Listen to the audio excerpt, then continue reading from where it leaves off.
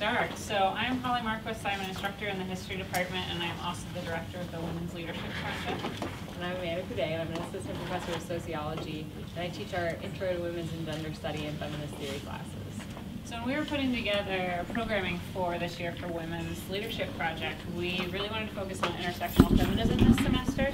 So I had asked Dr. Buday if she would do a time stop with me. And we decided to call it the other F word because it seems like feminism is almost treated like a dirty word. So we wanted to just start there and get some thoughts from you all about what is the fear of feminism all about?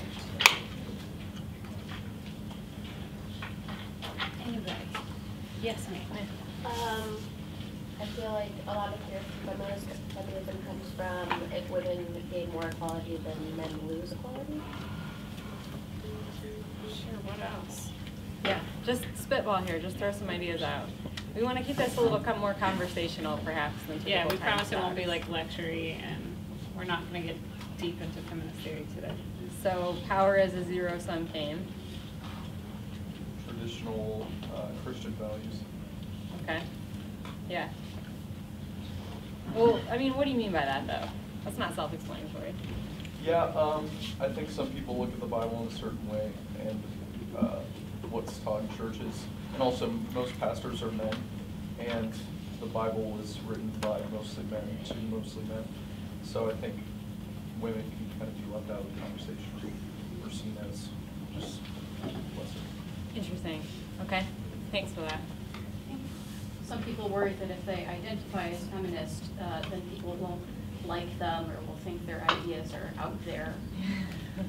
Okay, so it's kind of an unpopular, perhaps, identity or label. It's associated with like the more, in some people's minds, the more extreme sense, like bra burning, kind of like active protest, you know, hating men, things like that.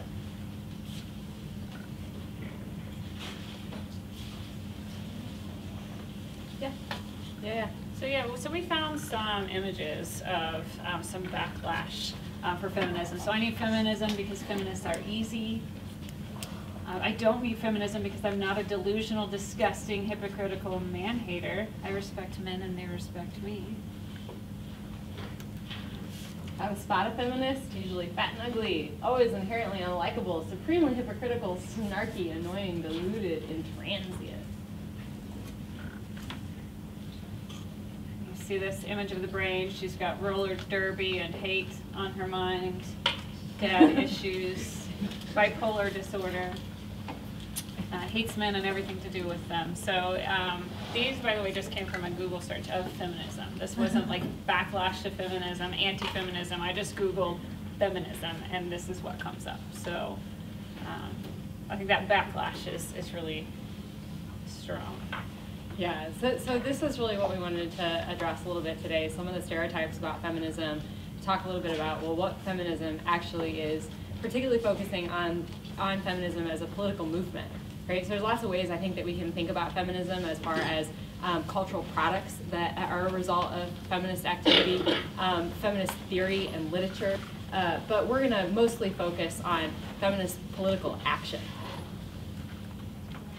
So we just want to give a brief history of feminism and the women's rights movement. So feminism, women fighting for equal rights, has been around since the dawn of time, but the organized women's rights movement really gets its start in 1848. And by the way, we're treating U.S. feminism here.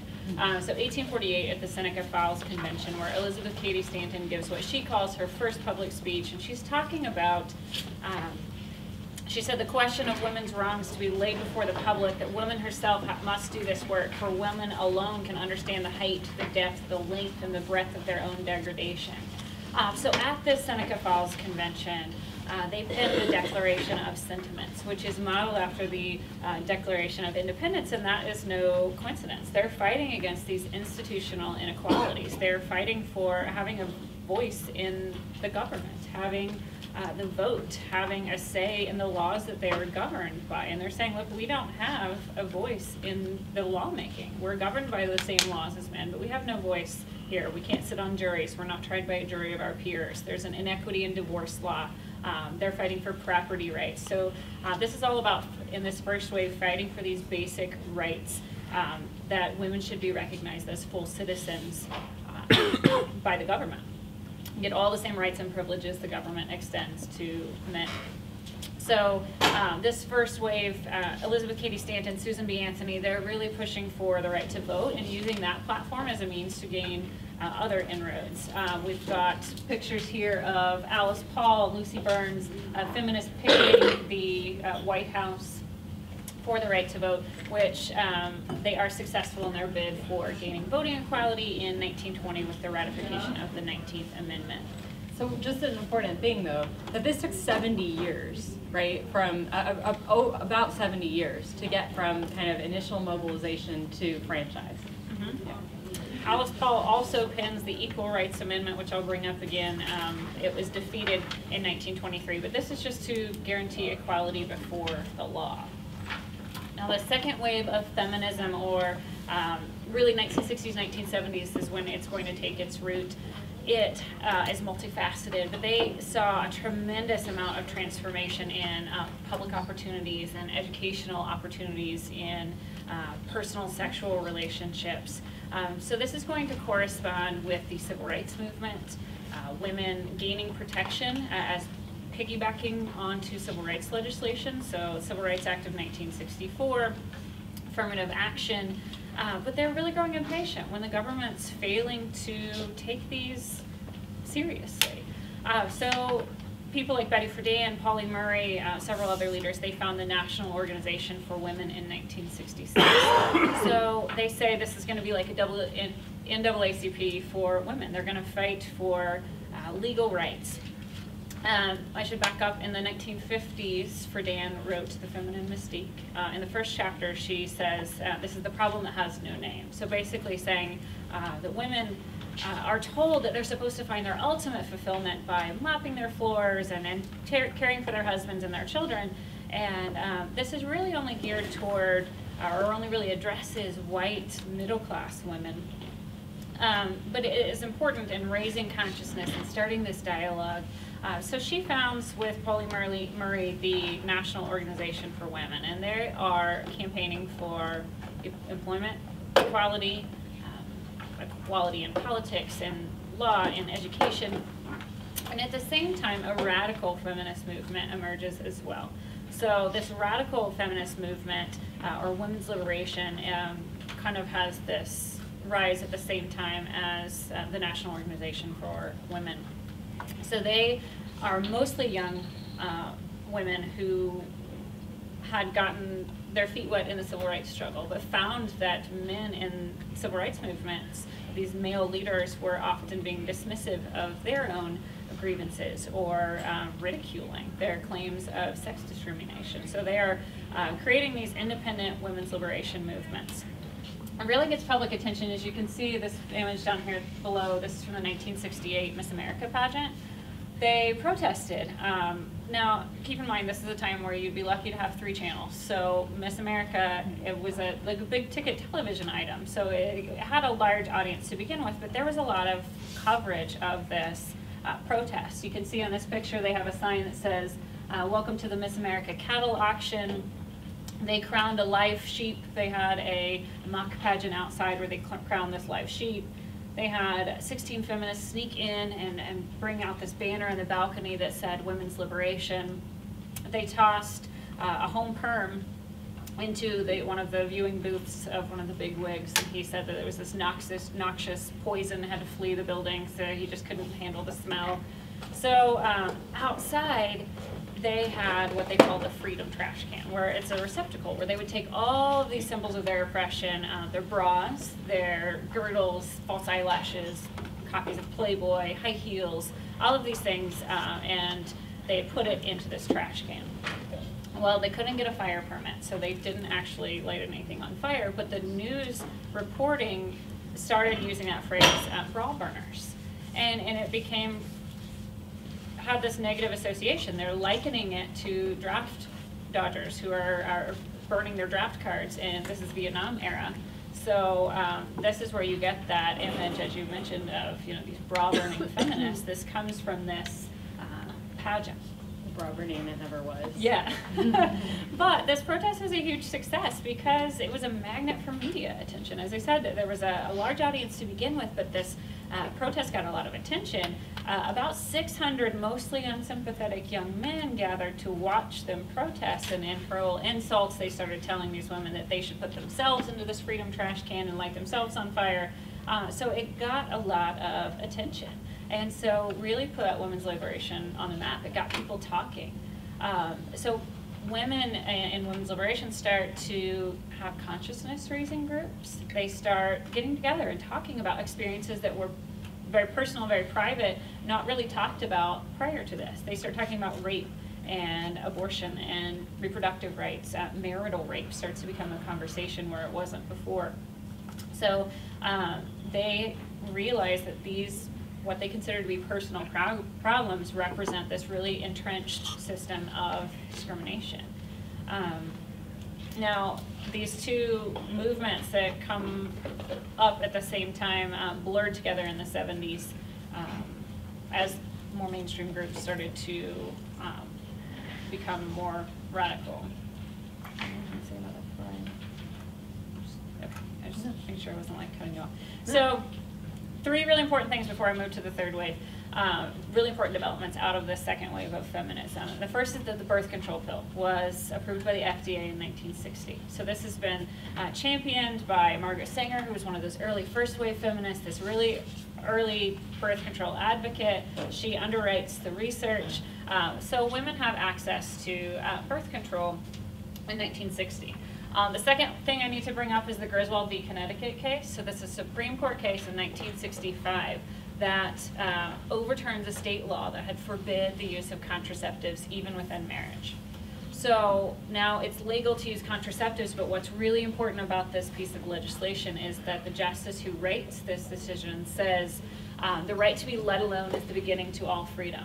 So the Constitution doesn't mention the word privacy. It doesn't make any specific reference to the right to privacy, but here they're writing this in. They're saying this is a matter of right to privacy. This right to privacy legislation leads to the Roe v. Wade case, 1973. So this is going to legalize abortion, but this is saying this is a right to privacy issue. So that creates some backlash.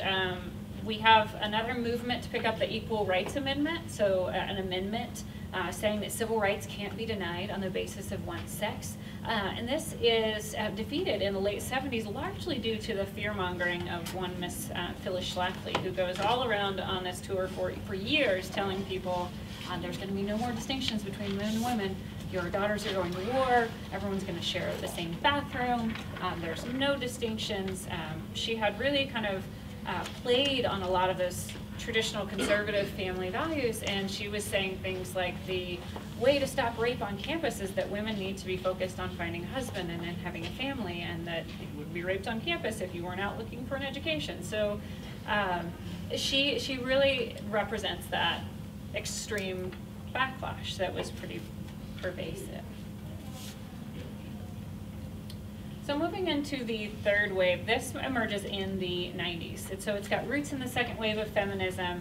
But these are women here who are young women who grew up having all of those things that we talked about with the second wave. So they grew up seeing a diversity in family forms. They grew up with mass media, and we know the role that that plays. They grow up in a time where women's studies is being offered on campuses, and so they grew up with all of this. So their version of feminism is a little bit different. It's shaped by those experiences. It's much less organized, it's more diversified. They start to try to take back the power of words that have been used to oppress women. So we see third wave feminists taking back words like bitch and cunt and slut and trying to take away the damaging power of those words. You can see Bitch in Praise of Difficult Women by Elizabeth Wurtzel. I have a picture of that up there. She is a third wave feminist, and she is very critical of a lot of things. Popular culture's depiction of women. She says the following: But if we had really come a long way, baby, if men's perceptions of women had transformed fundamentally and intensely so that we were accepted as full-fledged sexual creatures and romantic operatives who were free to chase or be chased, and if this expanded dimension of women's sexual persona were not frightening or overwhelming to them, then we would not need the rules. And here she's talking about those rules of, you know, don't call him, let him call you, don't ask him out, be quiet, and don't be too smart. So she says we would truly be free. So of course the bitch persona appeals to us. It's the illusion of liberation. What if you want to be large in a world that would have you be small, diminished? You don't want to diet, you don't want to say no thank you, and pretend somehow that what is there is enough when always you want more. Not because you're greedy or insatiable, because you can't help it. You go along with the fiction that the world would have you believe and adhere to, that you ought to settle and be careful and accept the crumbs that are supposed to pass for a life. This minimized self that you're supposed to put up with, that feminism and other political theories of woman cannot really begin to address. So this third wave is all about not living off of those crumbs. Anything you want to say about? You're rocking it. Okay.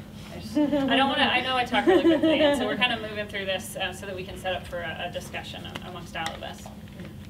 So there is a debate on whether or not we're in a fourth wave of feminism, or really are we just moving into more of a intersectional feminism. Feminism is not one size fits all. This is not saying that you have to believe in what I believe in, that you don't have to only address people who look like you or think like you or act like you. We're not single issue people. So intersectional feminism is about equality for everyone, equality for all genders, equality for all races, all backgrounds, all religions, and really addressing the way that we can't separate those things. You can't separate your womanhood from your sexual orientation. You can't separate your womanhood from your race. This is a movement that's treating how feminism benefits men, which is something we'll talk about as well. So this term intersectionality comes from Kimberly Crenshaw, and Patricia Hill Collins is another kind of leading theorist and scholar who talks about intersectionality. She uses the term the matrix of oppression or domination, and the idea here is that if you think about a spider web, right, being a self-identity, basically, that we have these various webs and strands that make us who we are. They interlock, they intersect, right? And it's at those points, those junctures where these various strands come together that define how we're going to experience, well, reality, right? And with that, oppression or privilege, right? And so to varying degrees. And really a lot of this came out of also the position that black women were in during the second wave, right? So you have to remember that we jumped now to the fourth, but you know, this all originated kind of in the, during the civil rights struggles and women's liberation. You have to think about where black women were positioned in that, right? On the one hand, they are fighting for, as part of the civil rights movement, for racial equality, but always being told to sort of, you know, take a back seat, right, to male leaders, that they need to be in a supporting role. And on the other hand, they're in the women's liberation movement, the second wave feminist movement, and being told, you know, well, you know, black issues are kind of second to what we do. We're really about women's issues, right? But how do you, as a black woman, then separate those two parts of your identities? You need both racial equality and gender equality, right? And so this is where, as part of those consciousness raising circles grew, eventually intersectional feminism emerges from, but that's the kind of the root of it, right? Is trying to figure out how do we create a politics that represents us, right, and our social location. And of course it now, this is used to describe much more than just black feminist experience, right? But which is why we have this picture here of the Rosie the Riveters featuring disabled women, Muslim women, right, women of color, variety of shades of color, right, and racial backgrounds. So, but the other thing I wanted to say about that is not coming to my mind. Just in and out, just like that. So this has some implications too for, we talked about this a little bit in equality last week. It has some implications for what kinds of contemporary political issues the women's movement is going to take up, and just how multifaceted the women's movement is going to be. for instance, Black Lives Matter is not necessarily a feminist movement, right? But for Black women, it must be, right? So, things can become really difficult, and it generates a lot of really important critical discourse in trying to tease out, right, what do our movements care about when we try to really think in intersectional ways. Okay, that's my bit on that. Okay, and so I wanted to think about, so as now that we reviewed these various waves and accomplishments of the women's movement, what do you think about some of the consistent principles that appear in each of these waves of the women's movement? I think central to this, if we were to think about this as sort of pillars of feminist politics, central to this is political representation, right? That if you can't participate in a political system and make decisions about who is going to govern you and create laws, then if you don't have full citizenship, you can exercise no power, right, politically. And so then on either side of this, I have equal education opportunities and reproductive autonomy. And this is sort of my vision, by the way. I think it's well supported, but at any rate, so I see these two as kind of the next twin pillars, because once you have a political voice and the opportunity to exercise political power, you have to have education on the one hand, so that you can make informed decisions about how to direct that political voice. And then on the other hand, you have to be able to control your fertility, right? Reproductive autonomy means self-determination. You have to be able to control your fertility in order to pursue educational and professional goals, right? And so that's why that access to contraceptive care and legal medical abortion was such a central tenet of that second wave of feminism. It's about fertility control, really, right? And then I have on the side of this then employment non-discrimination and also intersectionality, right? I mean, and you could argue, we could go around for days about the various where these pillars could be positioned, but intersectionality is such a critical part of feminist politics, as we just talked about, and employment non-discrimination, right? You can, if you have the access to education, you have the political voice, but you enter work environments that are structured around both norms and policies and operating procedures, but also kind of cultural practices that marginalize women, right? Then you're not going to get very far with that education and political voice. You have to have economic self-sufficiency, right? Which is another reason I see this as sort of a central pillar of the principles of feminist politics. And then lastly, but certainly not leastly, right? Nonviolence is a central component of feminist movements. So this being dealing with domestic violence, dating violence, sexual assault, and rape, right? So all these have been central tenets of feminist politics. And then I also included global connectivity on this, because in modern feminist politics, right, U.S. women have, we're going to talk about sort of the work remaining, right, that it's not necessarily like every feminist political fantasy has been achieved, but at the same time, compared relative to women across the globe, right, women in Western nations enjoy political power in a way that a lot of women in developing nations do not, right? And so that global connectivity refers to now this work of building bridges with those other women to extend the kinds of political power and opportunities that women in the US, for example, enjoy. Show kind of a... Oh, wait. Granted the right to vote. Sorry. It's 100 years this week since the first women were granted the right to vote. That's right, women have been allowed to vote for almost the lifespan of a fairly old tortoise. Oh, no, it's not. I want to take this opportunity to consider how far we've come. That's interesting. Here, just hit the Google. I did, but it's still on the PowerPoint up here. So I just put that down.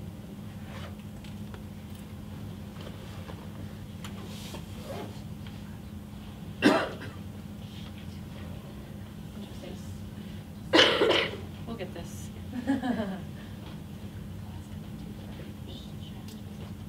Okay, we got it.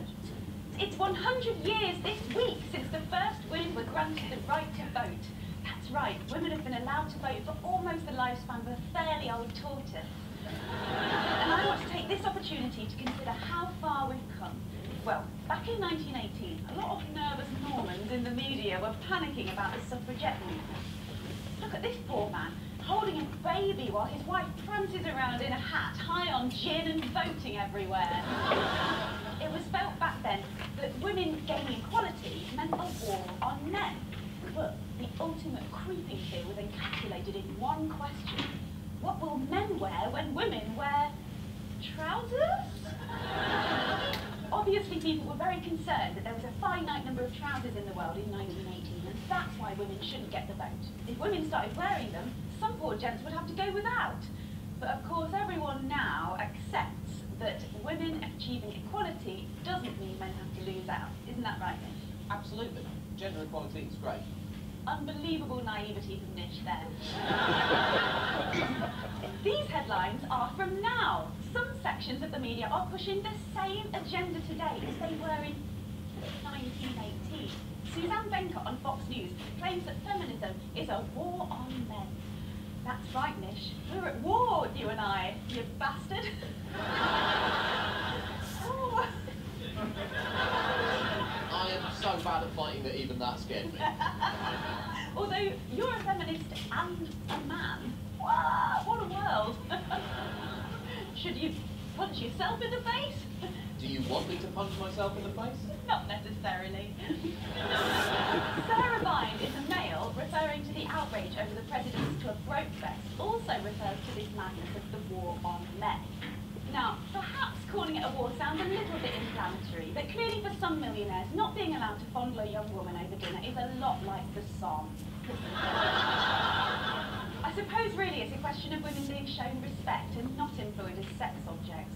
But it was a charity event, I hear you cry. How can men be expected to know when to donate to charity without the universal signal of a woman's arse in their hand?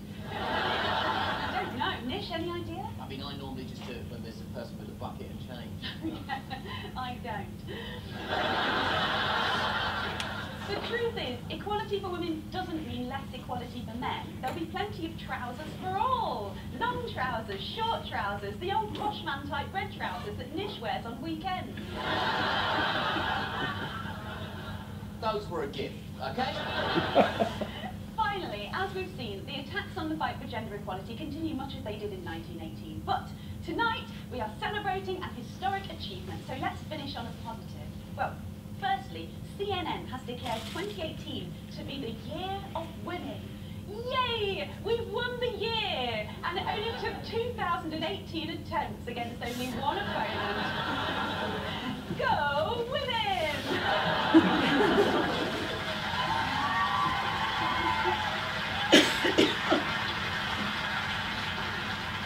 It seems like giving birth to literally everyone since the dawn of time has finally paid off.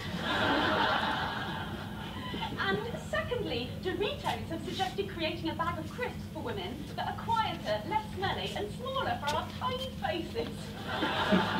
Thank God. I once tried to eat a crisp, Nish, and it was so loud I wet myself. This sort of thing happens to women all the time. Just remember, it's your trousers we're weeing in. Back to you, Nish. Thank you, Rachel Paris. Since women's suffrage in the spirit of gender equality, would you like to say goodnight? No. Okay, great. Thank you very much. Good.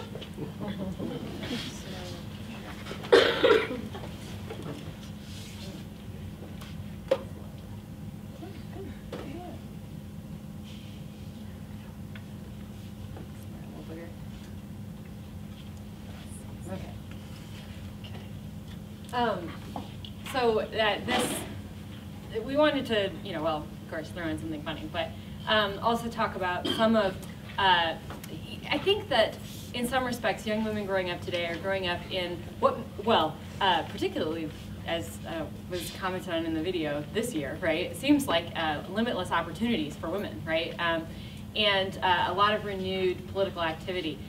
There's still some work remaining, and this Times article that I have, New York Times article that I have up here, Why Gender Equality Stalled, as one example of some of the work remaining for feminist politics, talks about how the structure of workplaces, professional workplaces, is really disadvantageous to women a lot of the time because women continue to be expected to be the primary caretakers for children, right? But modern work environments, professional work environments, still operate largely under a model that assumes that somebody is at home providing a lot of the work that is required for reproducing the daily life of the family, right? Like making meals and doing the laundry and running errands and taking care of kids and running people to appointments and doctors' offices and things like that.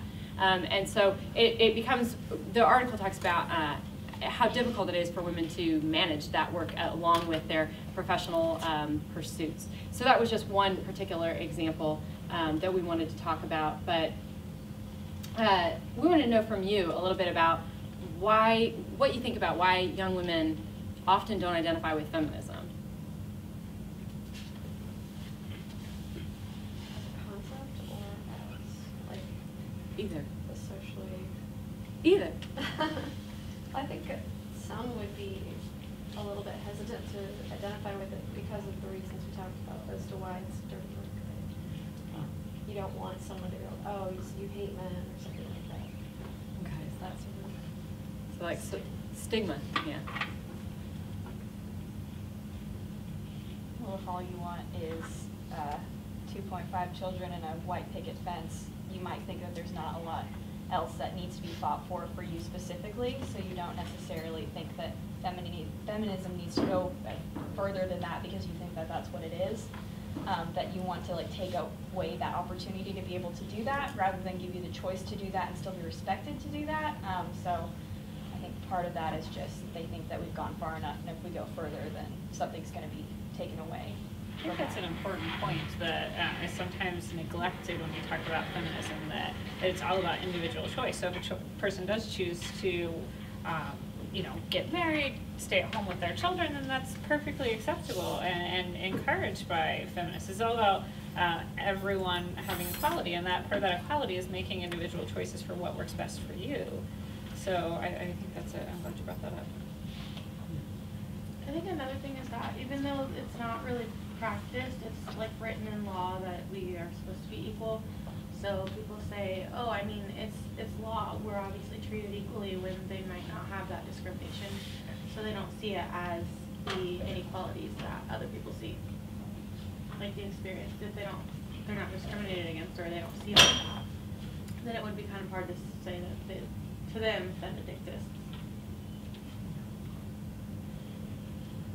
I mean, that's an interesting point. If we have the statutes in place now, then why is there a need to continue to push for gender equality? Because they're not being practiced. You still have discrimination in the workforce with wage gap.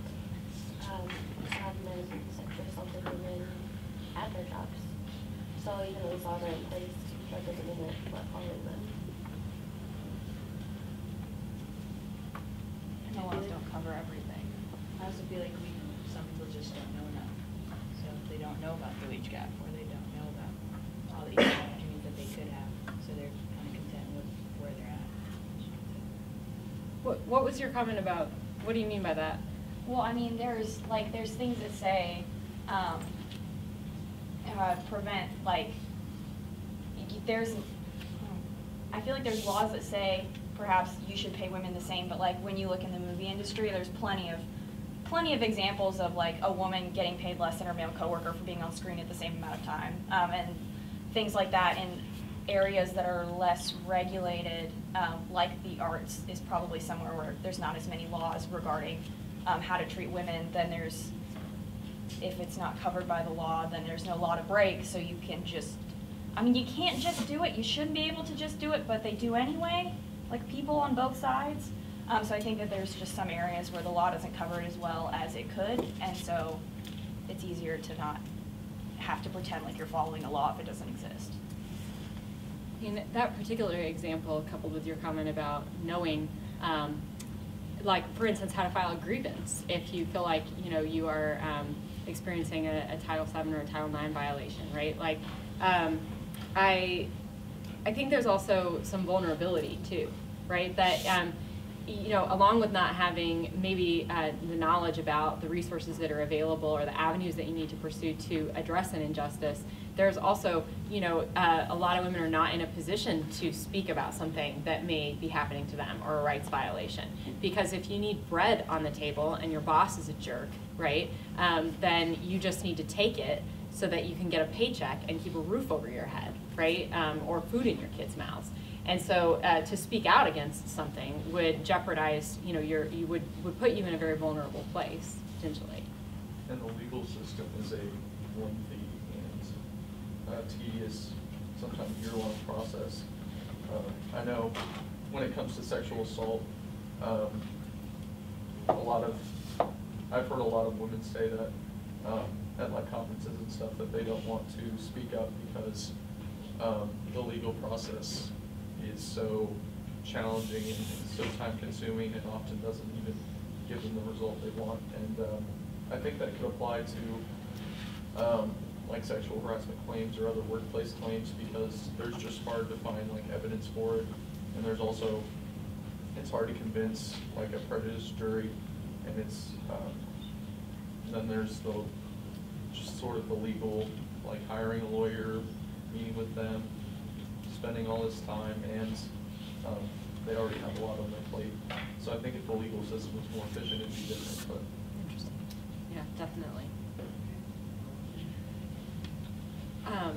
One thing, as you're talking, that I'm thinking about is that, of course, the example that I gave you from this the New York Times article is very like white middle class of me, right? That the problem is ladders of opportunity, right? Where a lot of the work that we're seeing emerge right now in feminist politics is absolutely about addressing, the more vulnerable women, right? That white middle class women have led, as when we went through this history, have sort of led the women's movement for most of that history until much more recently, right? And that's because it takes some privilege to advocate for yourself, right? And so as the women's movement becomes more diversified and intersectional in both character, right, characteristics of participants, and also in the political issues that it pursues. One example of that is, which we'll talk a little bit more about perhaps in just a second, but Time's Up this is a movement, okay, these are entertainers, right, and they have started a legal defense fund for women who are experiencing employment, sexual harassment by employers. And the intent of the money accumulated by this fund is that it would be used to defend vulnerable women. So working class women, women of color, women who don't have the funds to hire a lawyer and advocate for themselves, or who are perhaps, again, just in a more disempowered position relative to, like myself, right, who would be in a great position to file a lawsuit or something like that, should I need to. I'm educated, I have a secure job, right, a good middle class salary, and so this is specifically to address more vulnerable groups of women. So that's the kind of modern work that we're seeing emerge. Yeah. We also kind of wanted to talk about how more men need to get involved in feminism. How do we accomplish that? Yeah. How do we? Well, I've talked to them. We'll let you all. And just to piggyback quickly on that, though, I mean, I'm thrilled to see that there are a number of young men here today, and so thank you for coming. At Quality last week, there were just a couple young men, and the day before that, there was a screening of Hidden Figures, and there were that was 100%. I believe I was not able to attend that, but I believe that was 100%. Female audience for that film, right? So so if men don't see themselves as being part of, conversations about gender, right, or conversation about feminism, that seems like it's kind of a problem. So what do we do about that? Well, I think it's important to talk about how this idea of masculinity or hypermasculinity is actually sort of detrimental to men. It doesn't allow them to embrace parts of them that would be considered more feminine, but aren't inherently feminine. They're part of Just like being human. human. Yeah, and that's why we put this image, because we wanted to also talk about not necessarily how to get men to work to empower women, but how feminism benefits men as well. This is about gender equality. This is about equality for all genders, not men, women. This is about all genders. So he's in this box of show no fear, provide, don't be soft, don't cry, play sports, cut your hair. So I feel like in a lot of ways, as you're saying, men are kind of hemmed in by hypermasculinity, and feminism benefits men as well. I mean, equal pay is a great example of that. If you have a spouse, a dual earner household where you have 2 equal earning spouses, that's a win-win for everybody, right? I think I've noticed that men who feel more comfortable, or women, are men that have like sisters or like people in their circle that are women. I think the people that struggle with understanding women's studies and other issues like that usually have just been around dudes their whole life, or have just been nervous or feared feminism or women themselves. And I think it's like a lot of other issues where we just need to sort of invite people of both genders into our circle and really try to get different points of view. And just, I saw a really good tweet the other day that was also like, it's not respecting women if you're only respecting women that you're attracted to. So I think also showing a universal respect, no matter who's across the table or who you're having a conversation with, will open us up to new thoughts and ideas. I think that something that helps is we had a feminist comedian come onto campus a while ago. She was hilarious, but she talked about how, like, she was like, so men, have you ever learned to walk with your keys between your knuckles when you're going home? And they're like, what? Because people, like, if it's not a problem that you have, sometimes it is hard to see, because sometimes it is like little quiet things we do to protect ourselves. And I think talking to people about that and like naming like how much I inconvenience myself during the day so that I don't get harassed. And so, because if it's not your problem, it's harder to see. So naming those problems and naming those things that we have to do, and seeing people be like, what, excuse me? And be like, yes, huh. You see how this goes? We can work on this. Yeah. I think it's interesting that you mentioned the comedian particularly, or comedy as a particularly effective avenue to address some of these issues.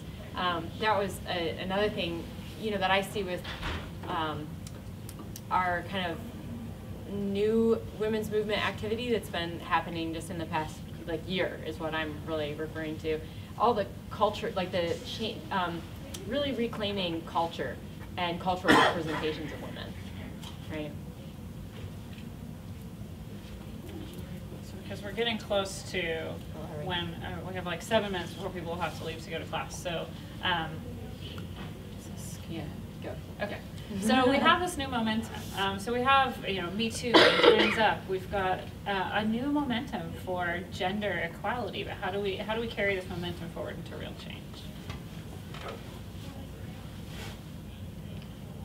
I think you have to work to get rid of. Excuse me.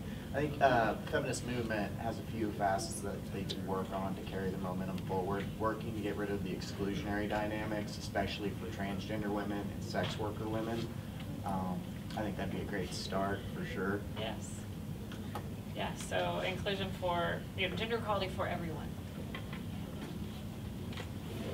Equality, not even just gender, but just equality for everyone. Equality. Yeah, I'm glad you mentioned that. One thing that has just been a constant challenge for the women's movement is that if you think about, what it takes to have political power, like a unified force, right?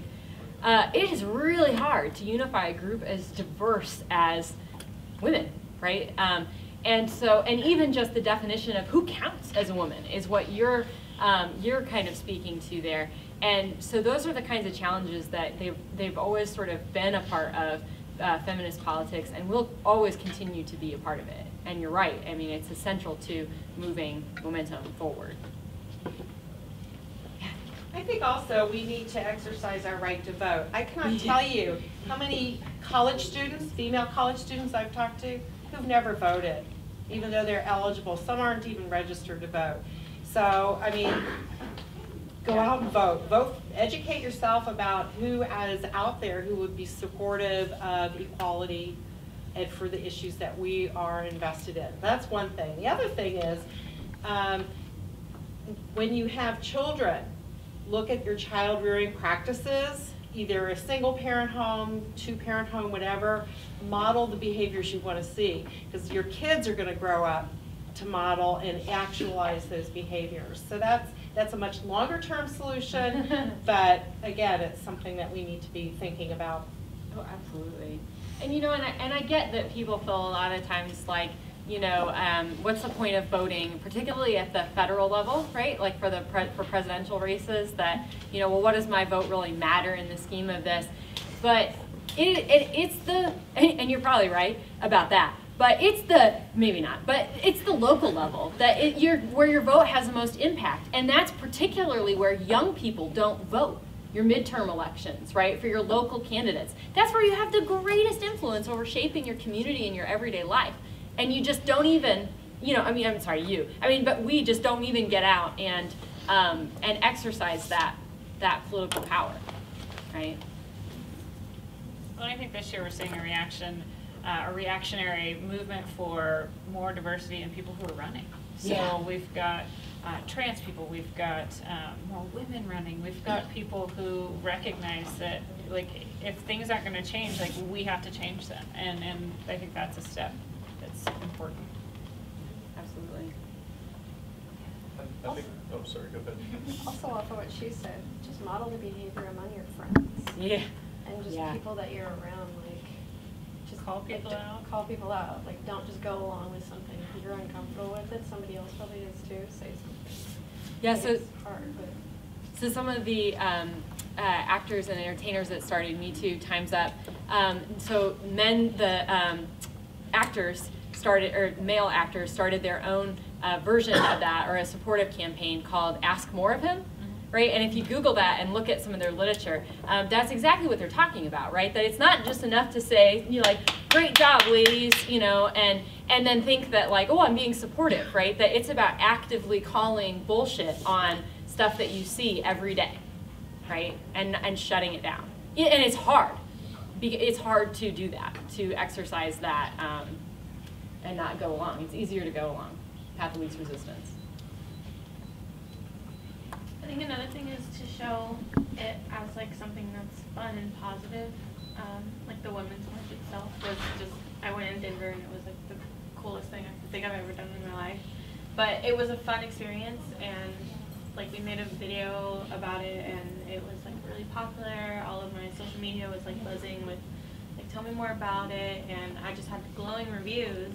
So now I have people who want to come with me next year. Like, so it's just like something that's super fun and upbeat and positive. Like there were people who were performing, like just like random, you know, street performers would come to where the march was to perform, and there were motivational speakers, and like that was just a really fun event. And so if there were more things like that, I think it would, you know, make more attention and see it that feminism doesn't have to be like a super angry or yelling or like, I don't know, like negative kind of thing. It can be something that's really fun too, and it should be.